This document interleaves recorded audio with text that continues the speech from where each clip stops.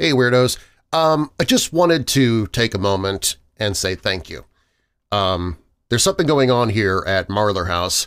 I'm trying to get a prescription filled, and because the prescription is for a controlled substance, the insurance company is giving us a bunch of hoops to jump through, and they're coming back with more paperwork, and then the paperwork gets lost, and this has been going on now for several days, and it doesn't look like there's any end to it. So I called my pharmacy to ask what it would be if I just paid outright for it, because I really do need it.